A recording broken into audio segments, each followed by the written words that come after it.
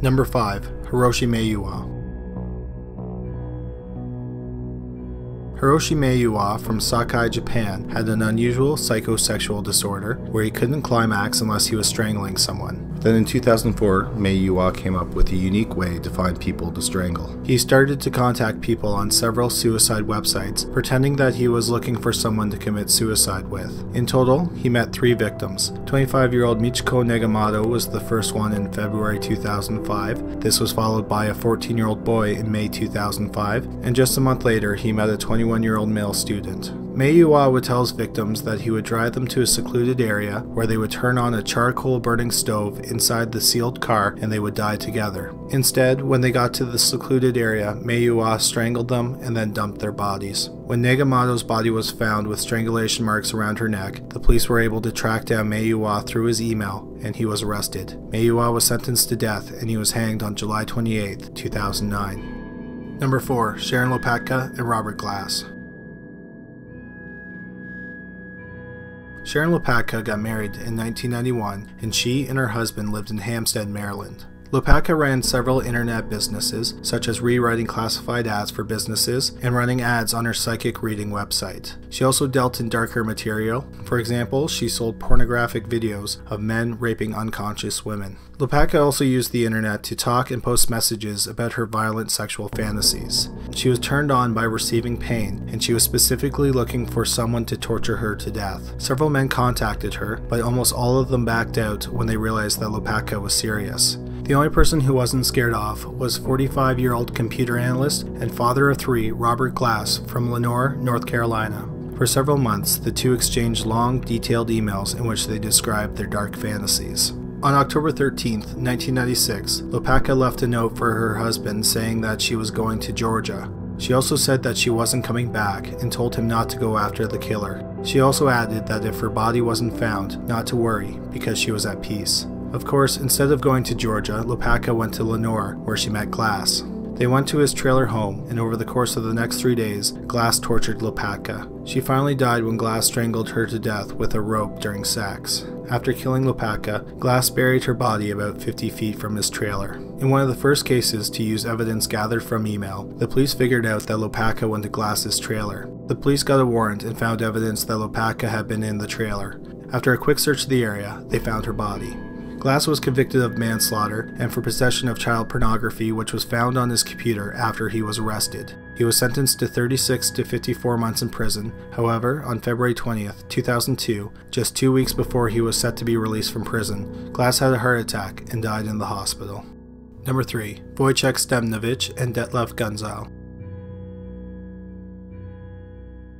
To most people, Wojciech Stempniewicz was just a nice businessman and father who had 3 grown children. But Stempniewicz, who lived in Hanover, Germany, had a dark fantasy life. Specifically, he fantasized about being murdered and cannibalized. Stempniewicz chose to explore his dark fantasies on message boards that are dedicated to people who share similar fantasies, and in October 2013 he met 56-year-old Detlev Guenzel. Over the course of several weeks, the 2 men talked online and over the phone. This led to Stempniewicz traveling to a bed and breakfast that Guenzel owned in a small town in the Ayers Mountains, about 40 miles south of Dresden. It's unclear what happened when Stempniewicz arrived, but at some point the man went into Guenzel's homemade basement dungeon. After he was arrested, Guenzel originally told the police that he slit Stempniewicz's throat, but then he later said that Stempniewicz was bound and gagged and he hanged himself. Nevertheless, once Stempniewicz was dead, Guenzel spent 5 hours cutting the body apart with a knife and an electric saw. He then buried the remains in his garden. Stempniewicz's fiancée called the police after he went missing. The police quickly tracked down Guenzel, who worked as a handwriting analysis for the police. They searched the bed and breakfast and found some of the remains of Stempniewicz in the garden. Inside the house, they found a video that Guenzel had recorded of himself cutting up the body.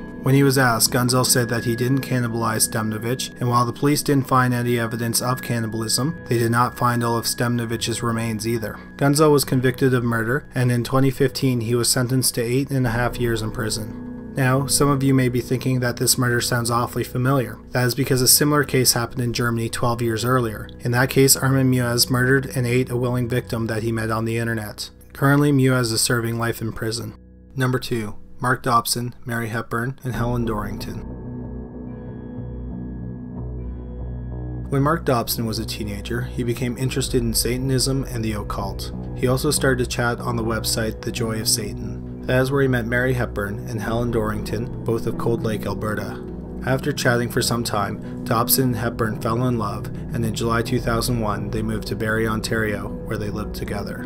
In May 2012, 52-year-old Helen Dorrington joined Dobson, who was 22, and Hepburn, who was 32, in Barrie. The reason for their meeting was a suicide pact. They were going to commit suicide together and then travel to a distant planet where they would be united with Satan, who was Dorrington's lover, and they would live happily ever after. On May 1st, they did some shopping and then ate some takeout in their hotel room that they had rented at a travel lodge in Barrie. The plan was to commit suicide at dawn on Beltane, which is a Wiccan holiday. The women would take a bunch of pills, and then after they passed out, Dobson was supposed to strangle them to death. However, it didn't work out that way. The two women took a handful of pills, but it didn't put them to sleep.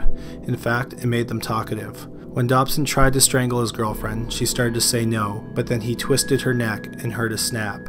He then picked up a box cutter and started cutting her throat. Next, he moved over to the bed where Dorrington was lying, and he slit her throat as well. Their throats were cut so severely that they were nearly decapitated. Dobson then cut his own throat and wrists, but he didn't die.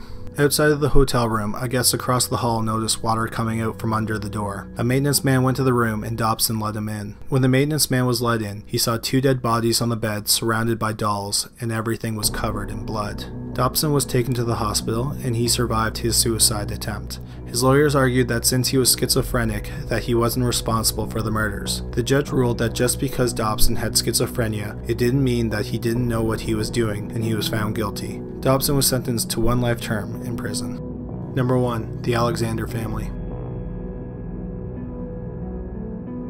Harold and Dagmar Alexander of Dresden, Germany were a married couple who were strong devotees of the Lower Burr Society, which was a small religious sect. The leader of the group had declared himself a prophet who spoke directly to God. After his death, Harold said that he inherited the role of leader and prophet. When the couple had their second child, Frank, in 1954 in Hamburg, Harold decreed that Frank was the new prophet. And since he was the prophet, everything that he said was law, and every command he made was to be obeyed by everyone in the family. This included his sister Marina, who was 2 years older than Frank, and his younger sisters, Sabine and Petra, who were twins and a year younger. When Frank became a teenager, he announced some disturbing rules that were to be obeyed.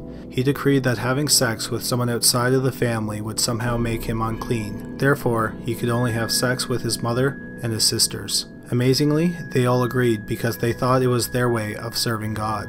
Rumors about the family began to spread, but when the police started to investigate the Alexanders, the family picked up and moved to the Canary Islands. They lived a private life there, and the neighbors didn't know much about them. The only thing they noticed was organ music that played night and day. By December 1970, the family had been in the Canary Islands for 10 months. At the time, Marina was 18, Frank was 16, and the twins, Sabine and Petra, were 15. The family worked odd jobs to pay the bills, and on December 22nd, Sabine was working as a cook at the villa of a doctor. The doctor was surprised when Harold and Frank arrived at the villa, caked in some type of brown substance, which he thought was mud and dirt. They asked to speak to Sabine, and she came out to the patio. That's when the doctor heard Harold say, "Sabine dear, we wanted you to know at once that Frank and I have just finished killing your mother and your sisters." One would think that Sabine would cry or run away, but she didn't. Instead, she took her father's hand, which was stained in the blood of her mother and her sisters, and she put it to her cheek and said, "I'm sure you've done what was necessary." Harold then knows that the doctor was there, and he said, "Ah, you've overheard. We've killed my wife and other daughters. It was the hour of killing." The doctor now realized that Frank and Harold weren't covered in mud. It was dry blood. It looked like they had smeared it all over their clothes and faces. The doctor told the living members of the Alexander family to stay on the patio, and he went inside and called the police. Some officers arrived at the villa to take Harold and Frank into custody, while a pair of detectives and a police physician went to the Alexanders' apartment. Inside was one of the most horrific scenes the detectives had ever come across. Blood was splattered everywhere. In the living room were the bodies of Marina and Petra. Their breasts and genitals were cut off and they were nailed to a wall. Petra was also disemboweled. Dagmar's body was found in the bedroom. Like her daughters, her breasts and genitals were nailed to the wall. A string was also tied around her heart, and the string was nailed to the wall. Meanwhile, at the police station, Frank and Harold were talking openly about the bloodbath. Frank said that he was in the bedroom and his mother was looking at him in a way that he felt was inappropriate. So he picked up a clothes hanger and he beat her until she lost consciousness. When the beating started, Harold realized that the hour of killing was happening, so he started to play the organ and sing. Frank then moved on to Marina and Petra. He again used the clothes hanger and beat them into unconsciousness. Frank then started to mutilate the bodies. When the father and son were asked why none of the victims ran away or defended themselves when they were attacked, they said it was because the women had accepted that they had to die. Frank had talked openly about the hour of killing for a while, and he said it could happen at any time. During the hour of killing, the women would be murdered and then mutilated because they were unclean. After they were dead, the women's souls would go directly to heaven. Dagmar, Marina, and Petra knew their role in the massacre, and they accepted the fact that they would be murdered because they were serving God. Frank and Harold also didn't show any remorse because they thought they had sent the women to heaven. Both Frank and Harold were found unfit to go to trial, and they were admitted to a psychiatric hospital. Sabine was sent to live in a coven, and her current whereabouts are unknown. Thanks for watching this week's video. We hope you found it interesting. If you did, please subscribe. We post a new video every Sunday at 11 a.m. Eastern Standard Time. If you want to check out some other creepy murder videos, please click on one of the videos on the screen now. And thanks again for watching.